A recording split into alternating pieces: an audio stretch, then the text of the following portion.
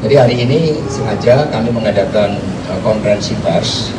Tadi pagi Ibu Megawati Soekarno Putri menerima Bapak Presiden Joko Widodo beserta Ibu Negara Ibu Iriana di kediaman beliau Teguh Umar untuk melakukan halal bihalal dan juga dalam rangka Idul Fitri saling memaafkan.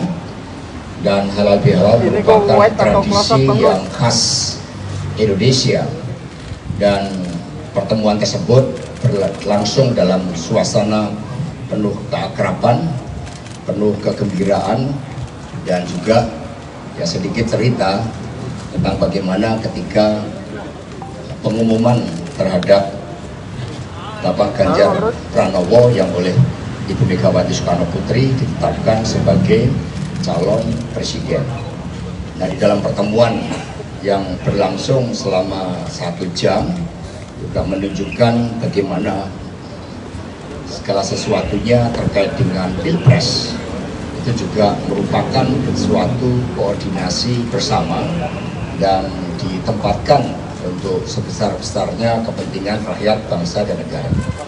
Nah, kemudian pada kesempatan ini kami juga menyampaikan bahwa Dewan Pimpinan Pusat PDI Perjuangan dalam persiapan terkait dengan pileg, kami sudah menyatakan siap untuk mengintegrasikan seluruh data calon anggota legislatif di tingkat kabupaten kota, provinsi, untuk diintegrasikan ke sistem pencalonan KPU. Ini menunjukkan bagaimana partai sejak awal mengikuti seluruh tahapan-tahapan pemilu dengan penuh kedisiplinan, dengan mempersiapkan kualitas seluruh calon anggota legislatif dengan sebaik-baiknya untuk menyongsong kemenangan tahun 2024 dengan dukungan rakyat. Mengapa kami persiapkan dengan baik melalui tahap psikotes, melalui kursus anti korupsi yang juga saat itu dihadiri oleh Ketua KPK Bapak Firly Bahuri, karena kami menyadari bahwa tanggung jawab pemimpin nasional ke depan tidak ringan dan harus melanjutkan kebijakan dari Bapak Presiden Jokowi Haji Ma'ruf Amin, sehingga diperlukan kekuatan kolektif yang menopang baik itu partai politik maupun juga seluruh 3 pilar dari PDI Perjuangan. Karena itulah calon anggota legislatif kami persiapkan sebagai upaya membangun satu nafas kepemimpinan agar kepemimpinan nasional ke depan betul-betul dapat mendorong kemajuan Indonesia Raya dengan sebaik-baiknya. Kemudian partai juga terus melakukan komunikasi politik, membangun kerjasama partai politik. Kami sangat memberikan apresiasi yang setinggi-tingginya atas dukungan dari Partai Persatuan Pembangunan, dan sebelumnya Partai Hanura juga telah memberikan dukungan. 3 hari yang lalu saya sudah bertemu dengan Bapak Usman Sabta, Ketua Umum dari Partai Hanura, menyampaikan salam dari Ibu Megawati Soekarno Putri, dan juga dibahas bagaimana dukungan dari Hanura tersebut. Dukungan dari Partai Persatuan Pembangunan menunjukkan bagaimana kedua partai memiliki rekam jejak sejarah yang sangat panjang. Bagaimana antara PDI saat itu dan P3 merupakan partai yang menjadi korban dari pemerintahan Orde Baru.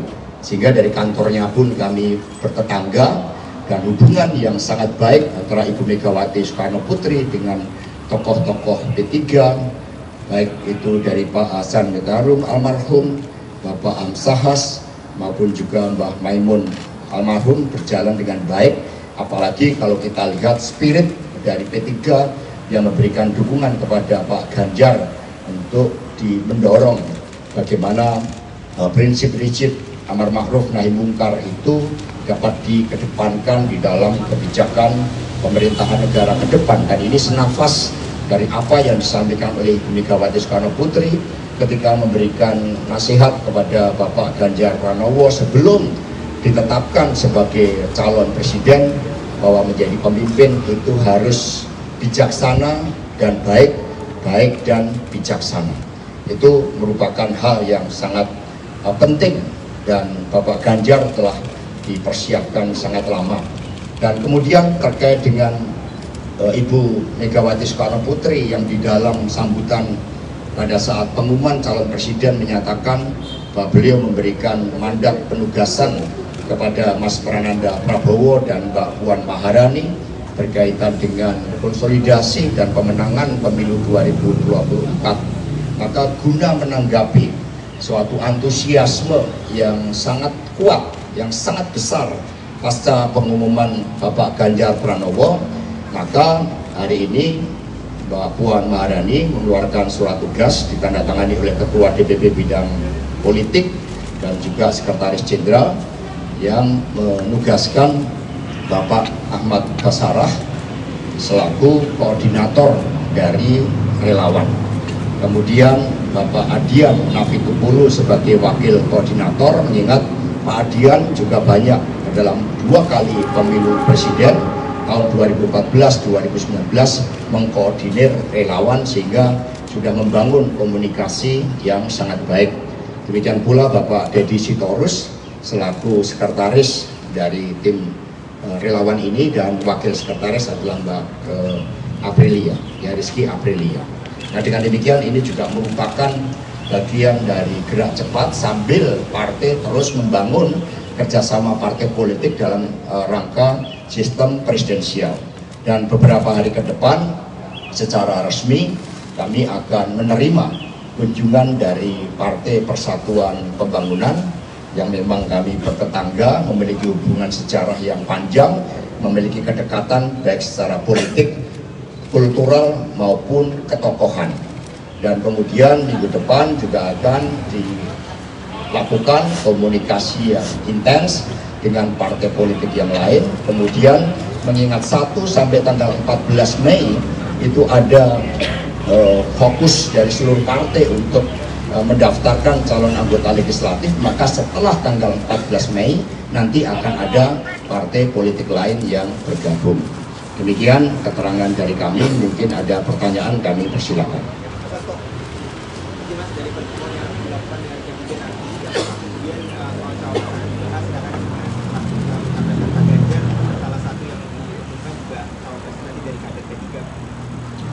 Ya, tentu saja pertemuan tersebut sangat penting karena kerjasama bagi PDI Perjuangan di dalam mendukung Pak Ganjar Pranowo dengan partai politik lain itu kan didasarkan pada komitmen bagaimana desain masa depan, bagaimana kelanjutan dengan pemerintahan Pak Jokowi, bagaimana konsepsi pola pembangunan semesta berencana melalui jalan Trisakti itu dapat dijalankan dengan sebaik-baiknya. Jadi dalam pertemuan itu tentu saja akan dibahas beberapa hal yang sifatnya strategis. Tetapi kalau kita lihat secara empiris, mengingat semangat gotong royong yang dikedepankan oleh PDI Perjuangan, kalau melihat dari pengalaman 2014-2019, maka akan dikedepankan dulu kerjasama partai politik. Setelah itu mengerucut, maka baru kemudian secara dinamis kita akan cermati. Nah, tentu saja Partai Persatuan Pembangunan dengan sejarah yang panjang juga di dalam kaitannya dengan siapa yang akan menjadi calon wakil presiden, tentu saja juga punya suatu pandangan-pandangan tersendiri. Demikian pula Bapak Presiden Jokowi ketika habis sholat Id itu kan juga sudah menyebut beberapa nama ini yang kemudian akan dicermati terus-menerus secara dinamis.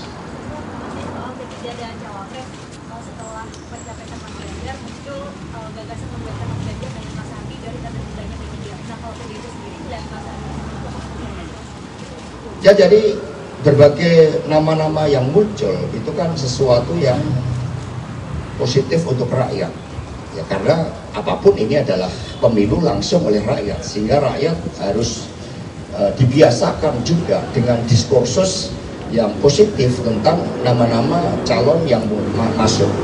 Tetapi sekali lagi berkaitan dengan pengerucutan siapa yang nanti akan mendampingi Bapak Ganjar Pranowo, nanti ada beberapa tahap-tahap setelah kerjasama partai politik ini difinalkan.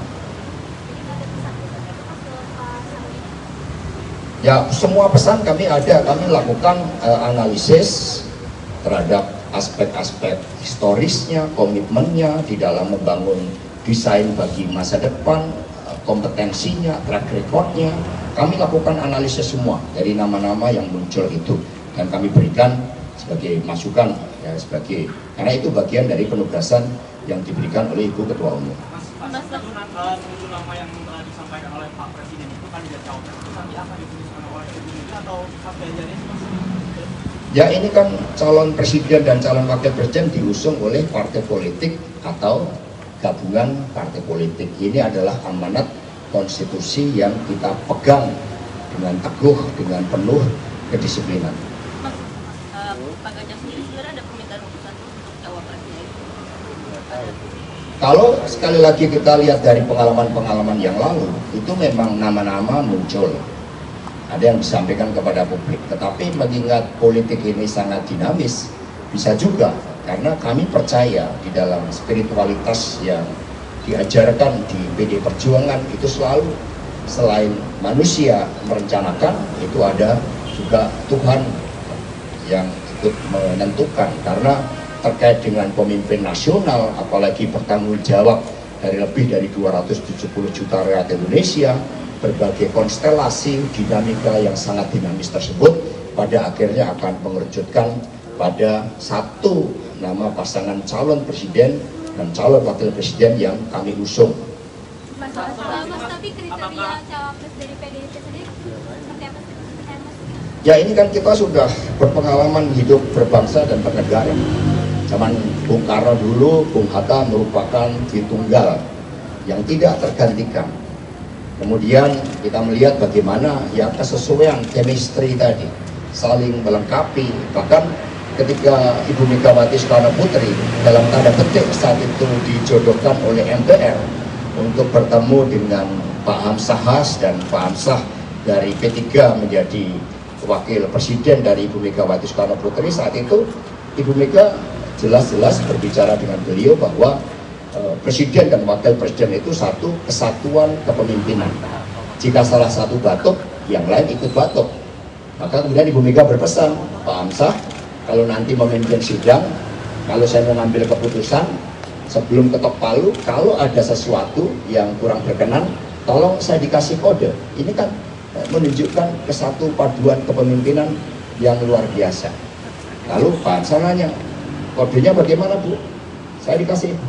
Misalnya dengan menyentuh tangan Ibu Mega atau memberikan kode yang lain. Ketika Pak Hamzah memberikan kode, maka keputusan nggak jadi diambil. Kemudian kedua pemimpin presiden wakil presiden bertemu. Ini kan ada secara empiris menunjukkan hal-hal yang sangat positif.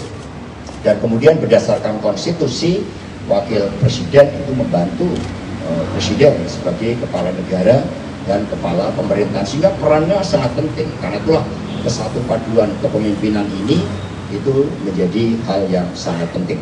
Hasto penegak. Ya. Apakah nanti untuk wakil itu apakah nanti dari internal PDI Perjuangan ataukah dari luar partai gitu atau dari partai lain? Dan Pak Ganjar ini kan udah banyak didukung gitu dari P3 kemudian dari Hanura juga. Apakah nanti ada rencana PDI Perjuangan tergabung dengan koalisi besar atau seperti apa Pak? Presiden dan wakil presiden ke depan ini kan punya tantangan yang tidak mudah. Dampak pandemi belum sepenuhnya selesai, tantangan geopolitik yang menciptakan krisis pangan, krisis energi, krisis ekonomi, itu juga menjadi tanggung jawab ke depan. Upaya bagaimana mendorong pendidikan kita bisa jauh lebih hebat, riset dan inovasi agar kita menjadi bangsa berdikari, sehingga dalam konteks itu ya akan diambil yang terbaik, yang tentu saja juga tidak menutup mata terhadap upaya di dalam memenangkan pemilu presiden tersebut. Ya. Pak Basarah kemarin bilang hubungan dari Hanura dan P3 itu memenuhi etika politik. Nah, sedangkan PSI sudah mendeklarasikan sebelum PDIP itu gimana? Ya, namanya memberikan dukungan kan melakukan komunikasi politik. Pak Hanura, Pak Oso dari Hanura kebetulan juga intens. Jadi Ibu Mega ini membagi ruang kerjasama yang sangat baik. Pak Ahmad Basarah ditugaskan untuk bersama Bang Oso karena pernah bersama-sama di MPR. Ini membangun suatu hal yang sangat positif. Jadi kami penuhi aspek-aspek kultural, aspek-aspek bagaimana di dalam membangun kerjasama, bukan tiba-tiba mengambil suatu keputusan. Bahkan ketika ada beberapa elemen dari partai lain itu kami berkomunikasi dulu. Jadi etika politik itu harus dikedepankan. Mas Hasto, izin penegasan Mas, berarti untuk Cawapres yang akan mendampingi Pak Ganjar nanti tetap dipilihnya dari gabungan partai politik? Jawaban saya udah tegas tadi, perlu penegasan. Dulunya Mas Ganjar dari kelompok Islamis atau nasionalisme? Kita PD Perjuangan kan tidak pernah membedakan. Yang penting dari aspek kualitas kepemimpinannya, rekam jejak yang baik, kesatu paduan kepemimpinan, kemudian juga aspek-aspek yang terkait dengan historis, ideologis, itu kan menjadi suatu hal yang sangat penting. Kami tidak pernah membedakan latar belakang seseorang, semuanya baik, ya, sehingga nanti akan tercapai suatu komposisi yang ideal seperti Bung Karno dengan Bung Hatta, kemudian Ibu Mega dengan Pak Hamzah, dan Pak Jokowi dengan Kiai Ma'ruf Amin. Ya, percaya, jadi sabar, tunggu momentumnya, nanti akan datang momentum itu. Mas itu langkah sosialisasi Mas. Kantor sudah merekomendasikan Pak Ahmad menjadi Cawapres Pak Ganjar. Ada nama Adian, ada nama Pak Erick Thohir, Budok Pipa. Nah itu sudah ada komunikasi dengan ya, semua aspirasi kami dengarkan, ya, termasuk GP Ansor yang dikenal juga memiliki semangat bulwatan minal iman. GP Ansor itu sangat kokoh di dalam menegakkan Indonesia sebagai bumi Pancasila. Bahkan ketika kita berjuang Pak Ahmad Basarah ini untuk 1 Juni sebagai hari lahirnya Pancasila, itu kita juga bersama dengan GP Ansor dan keluarga besar Nahdlatul Ulama. Kami juga membangun komunikasi yang baik dengan Muhammadiyah dan juga kelompok-kelompok yang lain. Demikian pula pada saat Hari Santri. Komunikasi ke 4 nama tadi udah? Ya, komunikasi kan kita sistem presidensial yang mengakar pada kedaulatan rakyat. Maka komunikasi dilakukan partai dengan partai, bukan individu. Karena kami taat pada amanat konstitusi bahwa presiden dan wakil presiden dicalonkan oleh partai politik atau gabungan partai politik, bukan dengan orang per orang.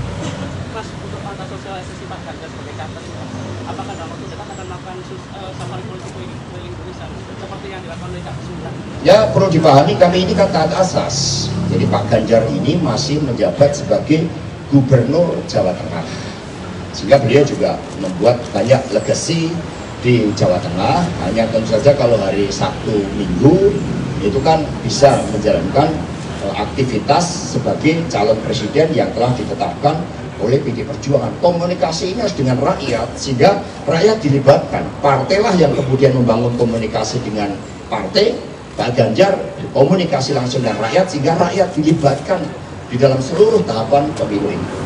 Seperti yang sudah diprediksi oleh Pan bahwa ketika PDIP mengumumkan nama capres, ini kan peta koalisi akan berubah. Salah satu yang sudah diajukan oleh Pan, bagaimana jika nanti dalam koalisi besar PDIP juga dibuat dalam pembahasannya, bagaimana?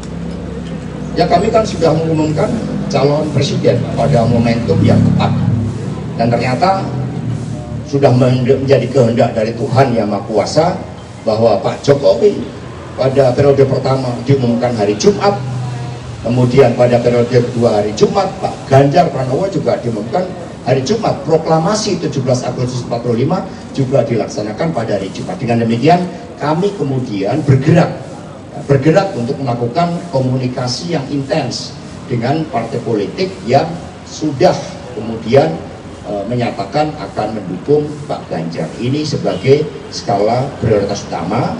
Dan ketika partai PDI Perjuangan melakukan komunikasi politik, Pak Ganjar terus bergerak di tengah rakyat, sehingga rakyat betul-betul dilibatkan di dalam proses politik yang sangat penting bagi masa depan bangsa dan negara kita. Apakah tentang konsolidasian relawan tadi, apakah ini untuk langkah PDIP untuk mengantisipasi jika nanti PDIP melawan koalisi besar seperti Pilpres 2014 lalu, kayak PDIP dan Pak Jokowi juga banyak mensolidasikan relawan untuk melawan koalisi besar atau mayoritas pendukung Pak Prabowo. Jadi kita ini kan harus satu kesatuan gerakan, semua harus solid bergerak. Ya, partai politik yang saat ini berkonsentrasi untuk membangun kerjasama dalam sistem presidensial. Kemudian tadi Pak Basarah melaporkan muncul antusiasme pasca pengumuman Ibu Megawati Soekarno Putri, sehingga muncul suatu gerakan spontan yang harus dimasukkan di dalam suatu wadah koordinasi pemenangan. Karena Indonesia ini begitu besar, ada relawan yang fokus berdasarkan pendekatan teritorial. Misalnya kemarin ada yang daftar untuk mau garap Jakarta, Jawa Tengah, Sumatera. Ada juga yang berdasarkan segmen pemilih tertentu. Nah, sehingga inilah yang kemudian dikomunikasikan, karena setiap relawan harus punya siapa penanggung jawabnya, ruang geraknya berdasarkan segmen pemilih, berdasarkan teritorial, bahkan ada yang secara khusus konsentrasi di sosial media. Ini menunjukkan suatu partisipasi aktif dari seluruh warga bangsa. Jadi bukan dalam konteks untuk ya seperti yang dikatakan tadi.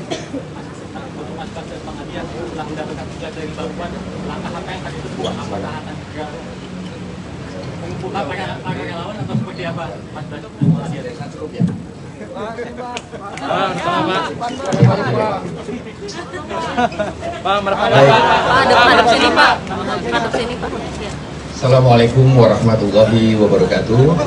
Selamat siang, salam damai sejahtera untuk kita semua. Shalom, Om Swastiastu, Namo Buddhaya, salam kebajikan, Rahayu Merdeka, salam Pancasila. Rekan-rekan media yang saya hormati, tepat pada hari ini 27 April 2023, hari Kamis, telah dikeluarkan surat keputusan DPP Partai yang ditandatangani oleh Mbak Puan Maharani selaku Ketua DPP Bidang Politik dan Keamanan bersama dengan Sekjen DPP PDI Perjuangan, Kamera, Pak, serta tembusan kepada Kepala Pusat Analisa dan Pengendali Situasi PDI Perjuangan, Mas Ganjar Pranowo, tentu atas arahan Ibu Ketua Umum, telah dibentuk struktur Tim Pemenangan Relawan Pemilu 2024 atau Tim Koordinasi Relawan Pemenangan Pemilu 2024, di mana saya, Ahmad Basarah, Ketua DPP PDI Perjuangan, ditugaskan sebagai Ketua Tim Koordinasi Relawan.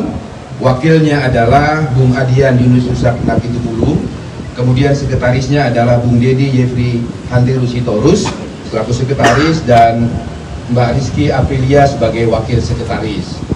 Penugasan ini adalah respon DPP Partai atas perintah harian Ketua Umum DPP PDI Perjuangan saat mengumumkan Pak Ganjar Pranowo sebagai calon Presiden Republik Indonesia dari PDI Perjuangan pada hari Kartini 21 April 2023 yang lalu, tepat pada hari Kartini.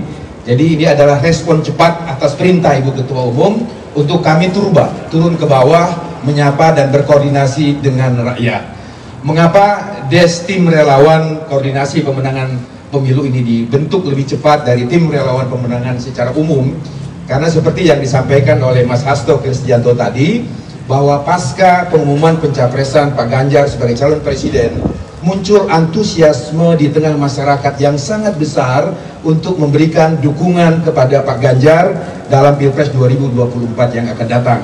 Respon masyarakat yang begitu besarlah yang menjadi dasar pertimbangan Ibu Mega dan DPP PDI Perjuangan untuk segera menugaskan kami berempat untuk dapat menjalin komunikasi dan koordinasi dengan organisasi-organisasi relawan yang telah dan akan terbentuk.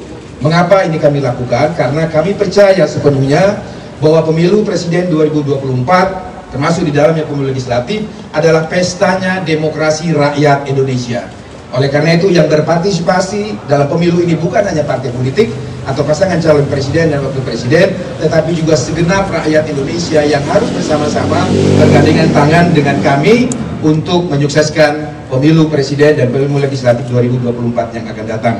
Keputusan ini sekali lagi mengkonfirmasi bahwa genetik politik PDI Perjuangan adalah genetik politik partai terbuka, gotong royong, dan senantiasa ingin bekerja sama dengan siapapun, termasuk partai-partai politik yang tadi disampaikan Mas Sekjen akan bekerja sama politik dengan PDI Perjuangan, termasuk dari kelompok-kelompok dan elemen masyarakat yang akan membentuk organisasi relawan ini.